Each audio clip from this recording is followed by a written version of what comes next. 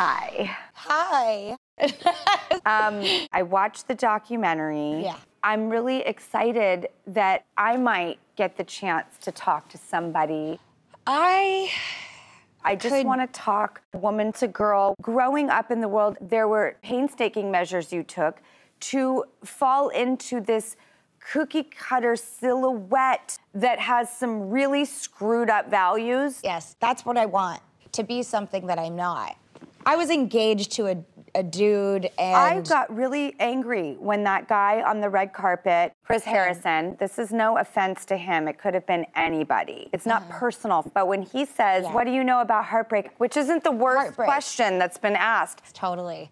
I wanted to rip his face off. Why does he have the right to say that? You know, I think that the reason why we get angry... We also feel like the people pleasers who have to answer all their questions. Yeah, definitely. When entitled, quippy questions come out, I wish I had had the ability to say, don't pee on me. What? So I have grown up with a camera in my face, and I don't think I know a life without a camera. There's no manual on how to raise a child star. I'm not going to answer that. I'm paying the rent around here. Yeah. So you're the one paying the rent? I'm living with one of my best friends, and so fun. Yes. I moved out on my own when I was 14, so I banked a lot of years. It's like grow up. You're hanging out with other kids sometimes and working with them, but you're not an adult. Look, your opinion about me doesn't matter to me. Great. I'm doing what I need to do for myself. I don't know, I cut my hair. If you don't like it, fine. But if you're gonna work me like an adult, I get to party like one. Now I'm doing something that is working for me. I'm putting myself first in front of my best friends. Okay, let's just start earlier. Totally, I always wanted to be the person who had a martini at the dinner party, but I'm the girl who probably just drinks too many martinis at the dinner party. Yes. Go and have a drink. You've been doing rock star all day. You want to do some normal Yes, I want to have fun. That's what I want. How do you feel now that you have put that out there? So I actually feel I don't understand why the press feels like they have the right to ask you anything. Answer the question. All right, I'm putting my foot down. I don't have to answer these, and you're intruding a little bit too much on the personal stuff. I think that's so interesting, the way you're speaking. I know it seems like I've talked a lot. I would actually ask you if you wanted to see the good, the bad, and the ugly. Wow, I'd say yes in a heartbeat. I did start to hide things from people, and I noticed you were really good at hiding things from people. Yeah. Screw it. God forbid I get cut out of your orbit. I'm so sick of trying to pretend I do. It actually was killing me. So in order to save myself, I'm gonna tell you the truth. You nailed it. If that's the perfect, soundbite. Thank God I have some friends. Thank you. Who are extremely tough love-oriented people. Oh, thank you. Thank you so much. Wow, thank you. That means a lot. And they were good karmatic compensation for all the Hollywood people. Oh, thank you. Thank you so much. Wow. Who did not put you in your place. Thank you for having me. Please welcome Paris Hilton. Hi. Hi, babe. I've known you for many years. Have you talked to anyone who's been through what you've been through? Yes, I've been speaking to a lot of the survivors. When it comes to an interviewer, maybe they haven't had the same experiences than you. Do you find that? Yes. Well, not this time. I've been locked up in solitary confinement. I've been in a place for lengthy periods of time. We're talking year and a half plus. I don't know how many interviews I'm gonna have on this show where I'm watching a mirror image of everything I've been through as well. It's so important that you tell your story. I mean, I have to tell you, I didn't like being thrown in solitary confinement. I will say that I was very rebellious. I started riots there all the time, and there was a lot of other kids like me, and that place really did help me, and it did save my life, and I actually wouldn't change a thing. Very unhealthy. Do you think that you're addicted? Yes.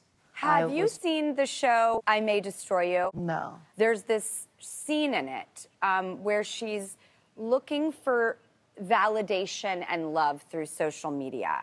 And it's one of the most visually compelling moments I've seen as a portrayal of what looking for love in social media does. It's a 50-50 seesaw. We love you. You're a jerk. Go, girl. Like, you're a piece of crap. I agree with that. What is your next chapter? I'm excited for my relationship with my boyfriend. What's that #1 question everybody's been asking you? Mostly just asking me what I learned from this film. I just went straight into, oh my God, I've been there too. Yeah, you definitely had the most fun and intimate interview so far. Hey. No one else gets it. Yes.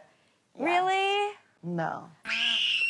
Love it. Thank you, Paris. I believe that you can do anything you set your mind to. Thank you so much.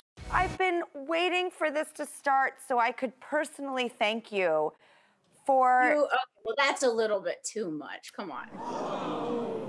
Actually, it's not, because you made it viable for us all to do so because you're such a success. So you really are the original. Like, watch people like at the airport or walking down the street. I mean, we love street style. I was dating a guy at the time, and I would look at everybody and how they dressed their very best to be at his concert, and like, what was their outfit.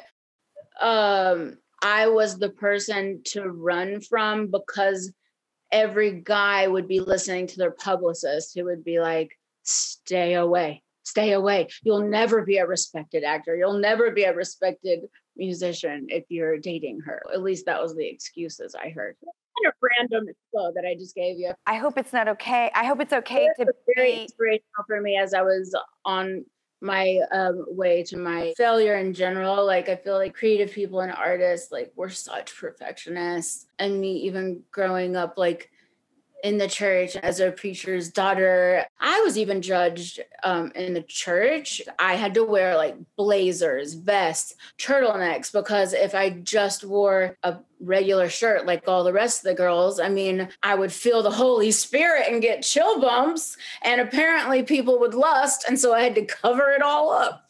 I have to say, like, judged in the church, and then after the church, it was like, be sexier. But then it was like, oh, but you always have to look that way if you do it once. You have to remain that body forever. That is what you should be. I'm not doing that recently, but like, even when I gave up alcohol, I wish I honestly had on video. I will say, it's always if fun. You give me your phone number, I'll call you and tell you. One thing that I would love to ask you. By the way, everybody, when I was young, at the mall in Waco, Texas, I would be asked weekly for my autograph because everybody thought I was the girl from E.T.